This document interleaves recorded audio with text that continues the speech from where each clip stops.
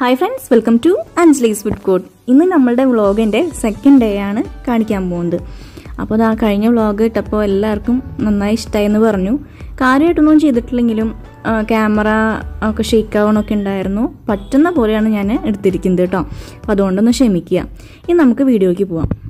ഇപ്പോൾ സമയം ഒരു 10:30 ആയിട്ടുണ്ട്. ഞങ്ങൾ ബ്രേക്ക്ഫാസ്റ്റ് ഒക്കെ കഴിഞ്ഞിട്ട് ഫസ്റ്റ് പോകുന്നത് ഷൂട്ടിംഗ് മേഡ് എന്ന് പറഞ്ഞ സ്ഥലത്തേക്കാണ്. നല്ലൊരു കാഴ്ചയാണ് ഈ പോകുന്ന വഴിയിലൊക്കെ ഉള്ളത്. ചുറ്റും നല്ല മരങ്ങളും അതുപോലെ തന്നെ തണുത്ത കാറ്റൊക്കെ ആയിട്ടാണ് ഉള്ളത്. അപ്പോൾ കുറേ വണ്ടികൾ അങ്ങോട്ടും ഇങ്ങോട്ടൊക്കെ പോകുന്നുണ്ട്. നല്ല തിരക്കുണ്ടെന്ന് തോന്നുന്നുണ്ട്. നമുക്ക് പോയിട്ട് നോക്കാം എങ്ങനെയാന്ന്. ഇപ്പോൾ ചെറുതായിട്ട് മഴയൊക്കെ തുടങ്ങിയിട്ടുണ്ട്. പൊടിയായിട്ടുള്ളൊരു മഴ. ഇപ്പോൾ നമ്മൾ നിൽക്കുന്നത് ഷൂട്ടിംഗ് മേടാണ്. ഇവിടെ ടൗണിൽ നിന്ന് ഒരു 15 കിലോമീറ്ററിൻ്റെ ഉള്ളിലത്. ഒരു വലിയൊരു കുന്നാണിത്. അപ്പോൾ അതിൻ്റെ മുകളിലേക്ക് കയറാൻ ടിക്കറ്റ് ഉണ്ട്. അധികമൊന്നുമില്ല, 10 റുപ്പീസൊക്കെ ഉള്ളൂ. അപ്പോൾ ഇവിടെ ടിക്കറ്റ് കൗണ്ടർ. ഇവിടെ നിന്ന് ടിക്കറ്റ് എടുത്തിട്ട് മുകളിലേക്ക് പോവാം. ഇതാ കണ്ടില്ലേ, ഇതുപോലെയാണ് മുകളിലേക്ക് കയറാനുള്ള വഴി കേട്ടോ. അപ്പോൾ ചെറുതായിട്ട് വഴുക്കലൊക്കെ പോലെ ഉണ്ട്. ആ കാണുന്നത് ഷൂട്ടിംഗുകാരുടെ വണ്ടികളാണ്. ഇനി ഈ പുല്ലിക്കൂടെയൊക്കെ ചിലർ കയറുന്നുണ്ട്. പക്ഷെ എന്നാലും ഇത് തന്നെയാണ് കൂടുതൽ പേരും കയറുന്നത്. ഈ റൈറ്റ് സൈഡിൽ കുതിര സവാരിയൊക്കെ ഉണ്ട്. ഞാൻ കയറുന്നില്ല. നമുക്ക് മുകളിലേക്ക് പോയി കാണാം. അങ്ങനെ നമ്മൾ മുകളിലേക്ക് എത്തിയിട്ടുണ്ട്. കണ്ടില്ലേ, അപ്പം മുകളിൽ നിന്നുള്ള വ്യൂ ആണ് ഇനി കാണാൻ പോകുന്നത്. റൈറ്റ് സൈഡിൽ ഷൂട്ടിംഗുകാരുടെ വണ്ടിയൊക്കെ നിൽക്കുന്നുണ്ട്. അപ്പോൾ അവരവിടെ ഷൂട്ടിംഗ് ഒക്കെ നടക്കുന്നുണ്ട്. ഇവിടെ നിറച്ച് കാടും കുന്നുകളും വലിയ വലിയ മരങ്ങളൊക്കെ ആയിട്ടാണ് കാണുന്നത്. പിന്നെ ഇടയ്ക്ക് ഇങ്ങനെ കോടയൊക്കെ കാണാം. പെട്ടെന്ന് നോക്കുമ്പോൾ കാണില്ല, പിന്നെ നോക്കുമ്പോൾ കാണാം. അങ്ങനെയാണ്, നല്ല രസമാണ് കേട്ടോ അവിടെ. പിന്നെന്താ, കുറേ ആൾക്കാർ കയറിയിട്ട് അവിടെ റെസ്റ്റ് ചെയ്യുന്നുണ്ട്.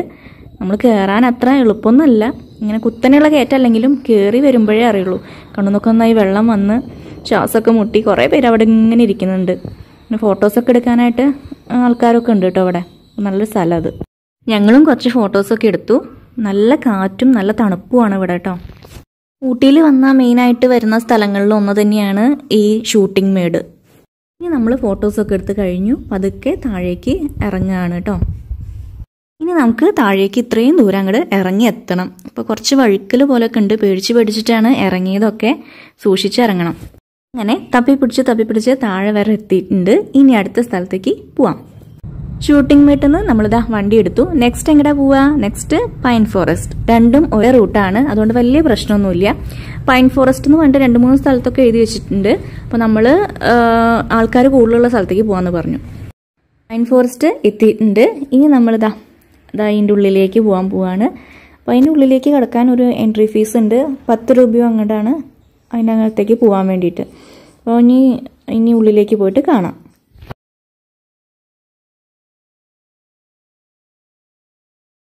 ഇങ്ങനെ നമ്മൾ സ്റ്റെപ്പ് ഇറങ്ങിയിട്ട് വേണം പൈൻ ഫോറസ്റ്റിൻ്റെ ഉള്ളിൽ കൂടെ പോകാൻ വേണ്ടിയിട്ട്. ഇതിൻ്റെ ഏറ്റവും അറ്റത്ത്, പൈൻ ഫോറസ്റ്റിൻ്റെ അറ്റത്ത് ഒരു ലേക്ക് ഉണ്ട്. അത്ര വലുതൊന്നുമല്ല. അവിടെ കുതിര സവാരിയൊക്കെ ഉണ്ട്. സ്മേറ്റ്സിലെ പാട്ടില്ലേ, കാറ്റാടി തണലും, ആ ഒരു പാട്ടൊക്കെ ഓർമ്മ വരും കേട്ടോ. ഇവിടെ വരുമ്പോൾ നല്ല രസമാണ്. നേരത്തെ ഞാൻ പറഞ്ഞില്ലേ, ആ പൈൻ ഫോറസ്റ്റിൻ്റെ അറ്റത്ത് ഒരു ലേക്ക് ഉണ്ടെന്ന്. അതാണിത്. ഇവിടെയാണ് അങ്ങനെ കുതിര സവാരിയൊക്കെ നടത്തുന്നത്. ഇതാണ് ഈ താഴെ നിന്നുള്ള വ്യൂ. മുകളിലേക്ക് നമ്മൾ ഈ മുകളിലേക്ക് കയറി എത്തണം. അപ്പോൾ കുറേ ആൾക്കാർ വന്നിട്ടുണ്ട്. കുറേ പേര് കുതിര സവാരി, പിന്നെ ഫോട്ടോസ് എടുക്കുന്നുണ്ട്. അപ്പം അങ്ങനെയൊക്കെ ആയിട്ട് ഇവിടെ നിൽക്കുകയാണ്. അപ്പോൾ ഇവിടെയും നല്ല അത്യാവശ്യം ആൾക്കാരുണ്ട് കേട്ടോ.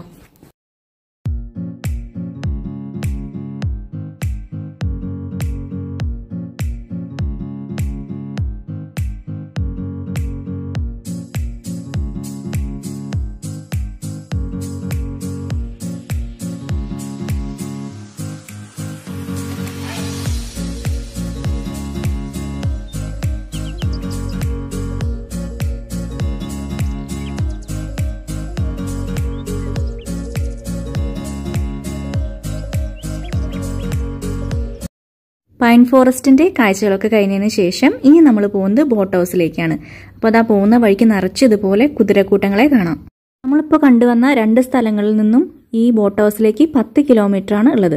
ബോട്ട് ഹൗസിലേക്ക് ഇറങ്ങിക്കൊണ്ടിരിക്കുകയാണ്. ഇനി ഇവിടെ കാർ പാർക്കിങ്ങിന് കാശ് കൊടുത്ത് കാറ് പാർക്ക് ചെയ്യട്ടെ. ഇതിനകത്തേക്ക് കയറാൻ വേണ്ടിയിട്ട് 30 രൂപയാണ് ഒരാൾക്ക്. അപ്പോൾ ഞങ്ങൾ 60 രൂപ കൊടുത്തു. ടിക്കറ്റൊക്കെ എടുത്തതിന് ശേഷം അകത്തേക്ക് കടത്തി വിടുകയാണ്. കുറച്ച് തിരക്കുണ്ട്.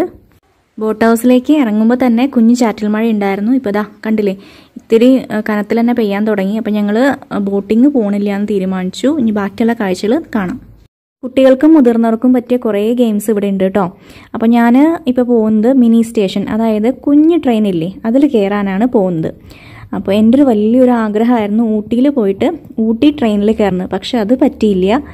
എന്നാൽ ഞാൻ വിചാരിച്ചു ഈ കുഞ്ഞു ട്രെയിനിലെങ്കിലും കയറിയിട്ടേ ഞാൻ പോവുള്ളൂ എന്ന്. അപ്പോൾ അതാ ഈ കുഞ്ഞു ട്രെയിൻ ഇവിടെ റെഡിയായി നിൽക്കുന്നുണ്ട്. നമ്മൾ ഇവിടുന്ന് ടിക്കറ്റ് എടുക്കണം. ഒരാൾക്ക് 25 രൂപയാണ്. അത് ഇത്തിരി കൂടുതലാണ്. അതും 1/2 കിലോമീറ്ററാണ് പോകുന്നത്. അപ്പോൾ അതാ ഞങ്ങളിവിടെ സീറ്റ് ഉറപ്പിച്ചു. ഇനി ആൾക്കാരൊക്കെ നിറഞ്ഞിട്ടുണ്ടെങ്കിൽ ഈ ട്രെയിന് എടുക്കും പതുക്കെ അങ്ങോട്ട്. ഈ ട്രെയിൻ നിങ്ങൾക്ക് ഓർമ്മയുണ്ടോ? മിഥുനം സിനിമയിൽ നമ്മുടെ ഉർവശി മോഹൻലാലൊക്കെ വേറെ വേറെ ബോഗിയിൽ കയറിയിട്ട് പോയില്ലേ? ആ സംഭവം തന്നെ ഈ സംഭവം കേട്ടോ. അപ്പം ഇതിൻ്റെ സൈഡിൽ നമുക്ക് ബോട്ടിംഗ് ഒക്കെ കാണാൻ പറ്റും. ഇതാ കണ്ടില്ലേ? വെറുതെ ഒരു രസമാണ്. കുറേ നാളത്തെ ഒരു ആഗ്രഹമാണ് ഊട്ടി ട്രെയിനിൽ പോകണമെന്ന്. അതിൽ കയറാൻ പറ്റില്ല. ഇതിലെങ്കിലും കയറാലോ എന്നുള്ളതിലാണ് ഇതിൽ കയറിയേട്ടോ. നമ്മളുടെ നാട്ടിലെ ഓട്ടോറിക്ഷയിൽ കുത്തിക്കുലുങ്ങി പോവില്ലേ? അത്ര തന്നെ ഉള്ളൂ. ഇതിലും വലിയ വ്യത്യാസമൊന്നുമില്ല. കുറേ നാളത്തെ ഒരു ആഗ്രഹം തന്നെയായിരുന്നു ആ ഒരു ട്രെയിനിൽ കയറുന്നത്. പക്ഷെ നടന്നില്ല, മിസ്സായി. 1/2 കിലോമീറ്ററോളം മുന്നിലേക്ക് പോയി നമ്മളിപ്പോൾ സ്റ്റാർട്ട് ചെയ്ത സ്ഥലത്ത് തന്നെ എത്തിയിട്ടുണ്ട് കേട്ടോ. അങ്ങനെ ട്രെയിൻ യാത്രയൊക്കെ കഴിഞ്ഞു. ലൈറ്റായിട്ട് വിശക്കുണ്ടോയെന്നൊരു സംശയമല്ല, നന്നായിട്ട് തന്നെ വിശന്നു തുടങ്ങിയിട്ടുണ്ടായിരുന്നു. അപ്പം ഞങ്ങൾ എന്ത് ചെയ്തു, ഇവിടെ കണ്ടത് ഈ ചാട്സിൻ്റെ കടയാണ്. അതായത് ബേൽപൂരി, പാവ് ബജി, പാനിപൂരി അങ്ങനത്തെ ഐറ്റംസ്, മാഗി, ജ്യൂസൊക്കെ ഉണ്ട്. അവിടെ ഒന്ന് കയറിയിട്ടുണ്ട്. ഞാൻ പാനിപൂരി വാങ്ങി, ജിത്ത് പാവ് ബജി വാങ്ങിയിട്ടുണ്ട്. ഇനി ഞങ്ങൾ കഴിക്കട്ടെ കേട്ടോ. ഇപ്പോൾ ഇതാ തൽക്കാലം ഒരു ആശ്വാസമായി. ഇനി ഞങ്ങൾ ഷോപ്പിങ്ങിന് ഇറങ്ങാമെന്ന് വിചാരിക്കണം. ഷോപ്പിംഗ് അങ്ങനെയൊന്നും നടത്തിയില്ല. അല്ലറ ചില്ലറ സാധനങ്ങളൊക്കെ തന്നെ വാങ്ങിയുള്ളൂ. ഇത് ടൂറിസ്റ്റ് പ്ലേസ് ആയതുകൊണ്ട് പറയാതിരിക്കാൻ വയ്യ. നല്ല കാശാണ്. നമ്മൾ സ്കൂളിൽ നിന്നും കോളേജിൽ നിന്നൊക്കെ വരുന്ന സമയത്ത് ഇത്ര വില ഉണ്ടായിരുന്നില്ല തോന്നുന്നു. അപ്പം ഞാൻ അതൊക്കെ വിചാരിച്ചിട്ടാണ് വന്നത്. പക്ഷേ കാര്യമായിട്ടൊന്നും ഷോപ്പ് ചെയ്തില്ല. പിന്നെ കുറച്ച് ചോക്ലേറ്റ്സും ഫ്രൂട്ട്സും അങ്ങനത്തെ കാര്യങ്ങളൊക്കെയാണ് വാങ്ങിയത്. അപ്പം ഞാൻ കാണിച്ചു തരാം എന്തൊക്കെയാണ് വാങ്ങിയെന്ന്. പിന്നെ എൻ്റെ കുഞ്ഞ് ഷോപ്പിംഗ് കഴിഞ്ഞു. ഇനി ഞാൻ ബോട്ട് ഹൗസിൽ നിന്ന് റൂമിലേക്ക് പോവാണ്. ബോട്ട് ഹൗസിൽ നിന്ന് വരുന്ന വഴിക്ക് കണ്ട കാഴ്ചയാണ് ഇത്. കേബേജിൻ്റെ തോട്ടും ക്യാരറ്റും ഉണ്ട് കേട്ടോ. വെറുതെ ഒന്ന് എടുത്തതാണ്. റൂമിലേക്ക് പോകുന്നതിന് മുന്നേ ഫുഡ് കഴിക്കാമെന്ന് വിചാരിച്ചു. അപ്പോൾ ഞങ്ങൾ ഓർഡർ ചെയ്തത് നോൺ വെജ് മീലാണ്. നല്ല ക്വാണ്ടിറ്റി ഉള്ളതുകൊണ്ട് മുഴുവനൊന്നും കഴിക്കാൻ പറ്റിയില്ല. വേസ്റ്റായിപ്പോയി കുറേ സാധനങ്ങൾ.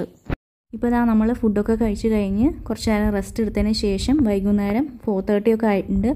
ഇനി നമുക്ക് ബൊട്ടാണിക്കൽ ഗാർഡൻ കാണാൻ പോവല്ലേ? ഈ കാണുന്ന സ്ഥലത്തുനിന്ന് നമ്മൾ ബൊട്ടാണിക്കൽ ഗാർഡനകത്തേക്കുള്ള എൻട്രി പാസ് എടുക്കണം. മുതിർന്നവരൊക്കെ ആണെങ്കിൽ 40 റുപ്പീസും കുട്ടികൾക്ക് 20 റുപ്പീസുമാണ്. ഇനി ഉള്ളിലേക്ക് പോവാം. നമ്മൾ ഉള്ളിലേക്ക് കടക്കുമ്പോൾ ഫസ്റ്റ് കാണുന്നതാണ് ഈ ബൊട്ടാണിക്കൽ ഗാർഡൻ എന്ന് എഴുതിയിട്ടുള്ള ഈ ഒരു സ്ഥലം. നല്ല രസത്തിൽ തന്നെ അവർ ചെയ്തു വെച്ചിട്ടുണ്ട്. ഇത് ചെടികളെ കൊണ്ടാണ് ചെയ്തത്. ബൊട്ടാണിക്കൽ ഗാർഡൻ എന്ന് പറയുമ്പോൾ നല്ല വെറൈറ്റി പൂക്കളും ചെടികളൊക്കെ ഉണ്ട് കേട്ടോ. നല്ല രസമാണ്. പിന്നെ ഗവൺമെൻറ്റിൻ്റെ തന്നെ ഈ ചോക്ലേറ്റ്സും തൈലും പെയിൻ്റെ ബാമൊക്കെ ഇവിടെ കിട്ടും.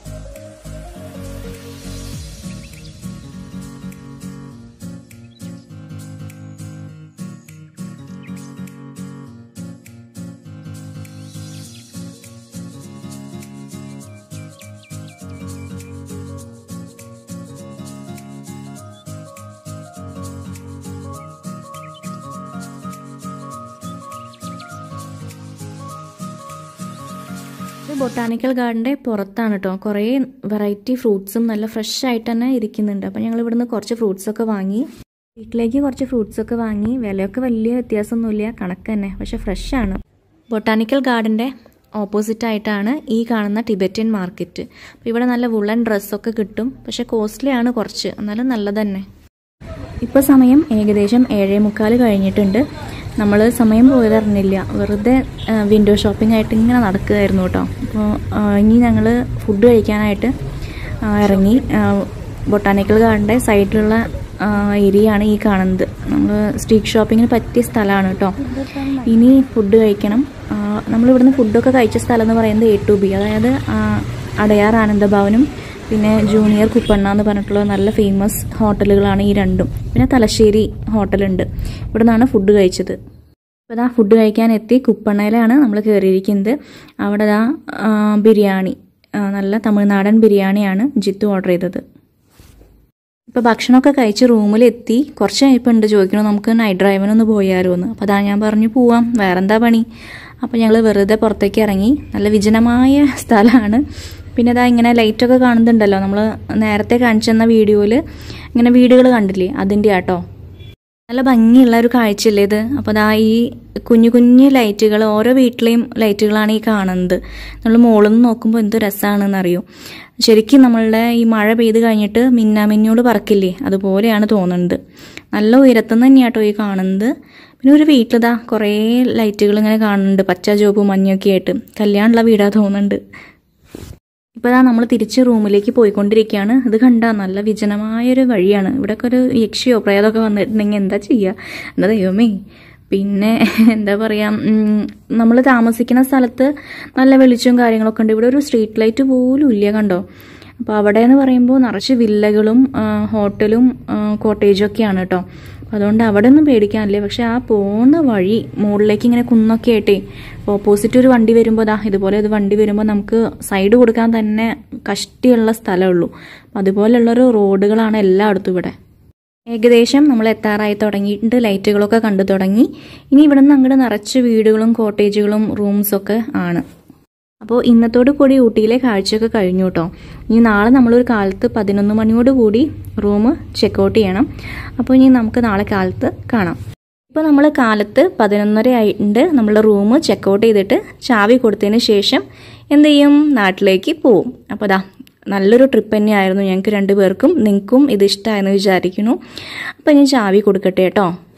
അപ്പോൾ നമ്മൾ ചാവി കൊടുക്കാൻ വേണ്ടിയിട്ട് ഇവിടെയാണ് വന്നിരിക്കുന്നത്. നമ്മളുടെ താമസിച്ച സ്ഥലത്തിൻ്റെ മെയിൻ ഓഫീസൊക്കെ ഇവിടെ തന്നെയാണ്. അപ്പോൾ ഇതിൻ്റെ പേര് പറഞ്ഞില്ലല്ലോ, ഫോർച്യൂൺ റെസ്റ്റോറൻറ്റ് റിസോർട്ട്സ്. അപ്പോൾ നമ്മൾ ഇനി ഇവിടെ നിന്ന് ചാവി കൊടുത്തു കഴിഞ്ഞ് താഴേക്ക് പോകണം. ബ്രേക്ക്ഫാസ്റ്റൊക്കെ കഴിച്ചിട്ട് നേരെ നാട്ടിലേക്ക്. ഊട്ടിയിലേക്ക് വരികയാണെങ്കിൽ ഊട്ടി ടൗണിൽ അടുത്ത് തന്നെയായിട്ട് തലശ്ശേരി റെസ്റ്റോറൻറ്റ് ഉണ്ട്, മലയാളി ഫുഡ് കിട്ടണമെങ്കിൽ കേട്ടോ. അപ്പോൾ ഞങ്ങൾ ബ്രേക്ക്ഫാസ്റ്റ് അല്ല ബ്രഞ്ചാണ് കഴിച്ചുകൊണ്ടിരിക്കുന്നത്, ബ്രേക്ക്ഫാസ്റ്റും ലഞ്ചും കൂടിയിട്ട്.